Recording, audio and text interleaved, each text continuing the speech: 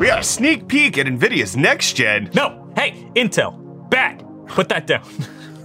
Oh, but pick up AMD, because we can see their next gen too. There's a lot of next gen happening today. Let's get into the hot news, everybody. I'm your Brett host. We're gonna be going over the hottest tech news I can find on the internet while you enjoy your breakfast this Tuesday, November 14th, 2023. I went like that because you said pick up and I was thinking basketball. Thank you.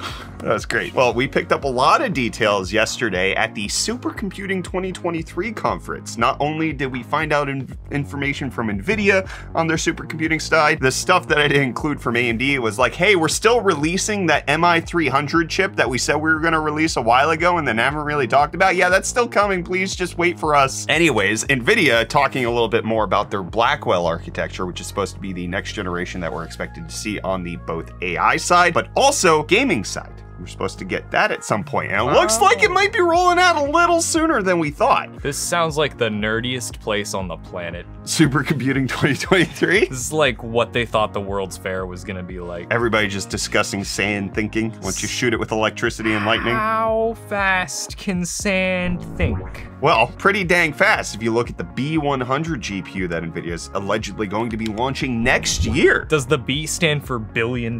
It stands for Blackwell, but close. You were almost on the right track. Also, here's this amazing graph, which shows you that the H100 is 11 times faster than the A100 in this GPT-3 inference performance. The H200 is 18 times, and the B100 is vaguely large. It's so big. Look at how fast that graphics card is. Wow. It's more than a little bit, but I would think that the shaded in color means that it's like actually really good. And so the fact that it like gradients out to black tells me that it gets worse the more it has to perform. I don't know. Nvidia, maybe work on your marketing a smidge, but you are also marketing to nerds, as you said. Yeah. So this looks like a bar graph that a child made. The amount of technological engineering that has gone into this. All right, I'm keeping you for hot news. That was amazing. Well, it's supposed to get a whole bunch of good new technologies like HBM3E for allowing up to 4.8 terabytes per second of memory bandwidth. That's a lot. That's a lot of mems. Thank you. So one of the things that the Blackwell GPU is supposed to be capable of is 175 billion parameters on GPT-3, which is a big deal because your RTX 4090 can do only roughly between 20 and 40 billion parameters. So being able to do 175 puts it significantly faster, and hopefully this trickles on down to the gaming side. Wouldn't you like a card that's faster in AI? Not in gaming. Like the economics? DLSS 4 is what you get. Oh. What are you saying? You said trickle down.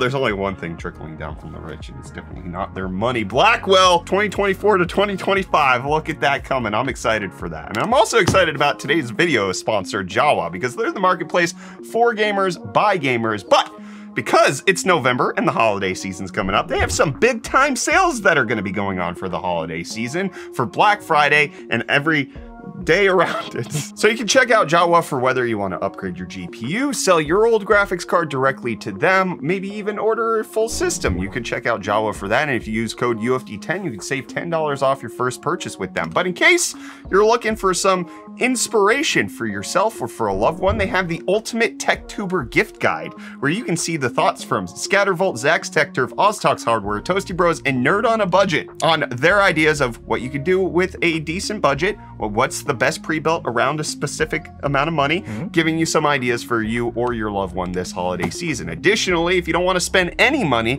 Jawa has a gaming PC giveaway going on right now worth about $1,800 that you can enter at the link in the video description. It's got a 7600X RTX 4070 Ti, pretty beefy specs. Check it out at the link in the video description. Don't forget to use our code UFD10 to save $10 off your first purchase on Jawa, but big thanks to Jawa for sponsoring today's video. Well, also with the holidays, Kyler, you know what goes along with that? That one Green Day song. Wake me up when September ends? Before you go, go. Okay, well, the Game Awards is what I was really referencing. That was my next guess. We got the Game of the Year nominations that have come out, including Baldur's Gate 3, Alan Wake 2, Spider-Man 2, Resident Evil 4, Super Mario Bros. Wonder, and The Legend of Zelda Tears of the Kingdom. So those are the top 5 games of the year, and they had a whole bunch of nominations for many other categories. Nintendo was the biggest publisher with 15 nominations. Sony had 13. Microsoft had 10. Starfield was only nominated nominated for one of them, and that was for Best RPG, didn't even make it into the Game of the Year. I'm gonna bet it's Baldur's Gate 3. That's my vote. For Game of the Year? That's my vote for Game of the Year, yes. It is not that King Kong game? It's not on the list. No, Baldur's Gate takes the cake. I'm not saying any of these other games are bad, but I really don't see another game having the same amount of cultural significance that Baldur's Gate 3 did when it came out. It's like last year, whenever it was down to Elden Ring versus God of War. Oh, it was both fantastic games. God of War Ragnarok is my favorite game. It is I love it one of so the most much. beautiful stories I've ever seen executed in a video game. But Elden Ring is Elden Ring. Yeah, it made so much sense. As long as God of War won something, which it did, won a lot of awards. That's all I was looking for. And I'm sure Spider-Man and Alan Wake will win stuff, but Yeah. Baldur's Gate, Game of the Year. Well, the game of this is passing UFD Deals off to Reece. Here you go, Reece. I'm gonna throw it to you. Can you do this? Rikus, can you make me pick up the entire screen and squish it and then...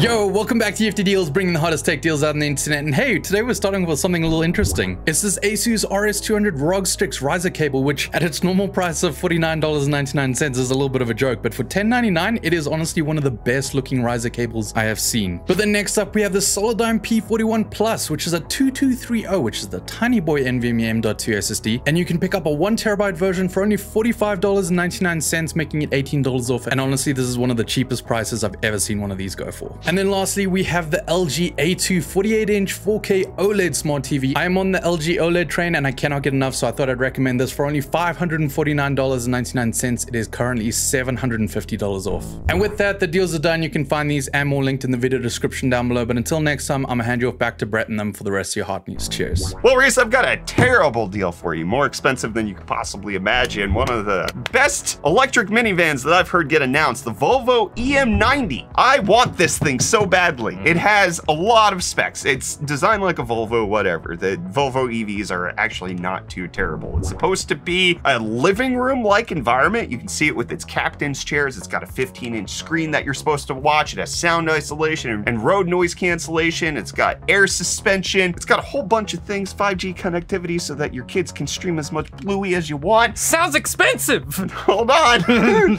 Can do 0 to 60 in 8 seconds. 8.3? That's not terribly fast. So it's like, it's a minivan. And it can go 459 miles. Sounds expensive! It's $114,000. That's not even the worst part. It's China only right now. I really want an electric minivan. And the ID Buzz is still not releasing in the US. This is frustrating. Electric minivan, please. If it helps. Yes. I do think it's kind of ugly. I get it. I see. I see what you're saying. Form over function, or function over form for me right now. The captain seats in the second row look like first-class airplane seats. It's lovely. Yeah. Yeah. It does look luxurious. Yeah, imagine the cannonball in one of that. Oh, that would be ridiculous. It's so good. That would be so comfy. It wouldn't even be a challenge anymore. No. Oh, well, let's challenge Intel to something. Knock it off. Because MSI is preparing the BIOS updates for the upcoming APO, or application optimization, that Intel's launched with their 14th gen chips, which is some tinkering courtesy of Thread Director advancements to find out how can you optimize specific applications to make things run faster. So we've seen performance improvements to the tune of 10 to 20% just by turning this feature on, because what it does, according to other videos that I've seen, it can highly boost the clocks on the E-cores a little bit to help supplement in gaming. So this is a very good feature. This is a really cool thing. You click a button, it says, hey, here's the profile for Metro Exodus, and then you get 16% faster FPS. Is there any downside? So, not to turning it on, right? Like maybe a little bit more power consumption, but everything's being optimized. The downside comes with the shenanigans that Intel either has justification for and is not telling us, or is just doing it to upsell you on specific things. So the problem here is, and I kind of gave a little bit of wiggle room when this first got announced, but it seems as things are moving forward and Intel is giving answers on this, that it's shady. It's purely a marketing thing. This can only be enabled on 14th gen chips. To which you might respond, but don't 12th and 13th gen chips share the same architecture? To which I would say, yes, they do. There's no valid, real reason that Intel's come out with why they can't enable it on 12th and 13th gen. Oh no, it's the BMW heated seats all over again. It's not a paid for feature, but it gets even worse than that. So if you buy the latest 14th gen, you can't enable it on anything below the i7 14700K. So if you bought the 14600K, this gaming feature doesn't count because it's not like part of their gaming performance boost setup. For whatever reason, maybe there is an engineering reason for it that they are not specifying, but it is not okay for you to withhold this feature set that increases performance from people who paid less to you just because you don't wanna. APO stands for A wanna pay house. I don't. I think that this is unokay. That would be APU. Oh, but that one's already taken. But that would stand for this is unokay. Thank you, Kyler, for that. Let me know what you think of this Intel APO thing. I would like to hear Intel's reasoning on this. As long as there's a modicum of sensibility, I can get over it. But the response that I've seen given is that they have no intention to enable it on previous generations, which is like, it's a non-answer. Just no, we're not gonna. Feels like every time we sort of give Intel a little bit of slack, like we learned something new about what they're doing with the new generation. The original argument was 14th gen's the same thing as 13th gen. Then we learned, oh, okay, it's not, that's okay. Then we learned this new thing that we're all gonna be upset about. And I feel like in a couple of weeks, we're gonna learn like, oh, it's not really that bad. But then there's gonna be another thing that's irritating. We'll see. I tend to not jump on the hate bandwagon very quickly. I like to get mad. I like to reserve my hostility for reasons that I think are deserving, and I thought the APO thing wasn't, and now I'm starting to see Intel make a few missteps that I would like corrected. But I'm not correcting AMD on nothing right now, because we have our look at Prometheus. Look at that guy, he's so muscly. So I think Video Cards made this. Is actually kind of hilarious. So Prometheus, well, you get the reference, right? You understand Prometheus? Like the origin movie for aliens. Right, yes.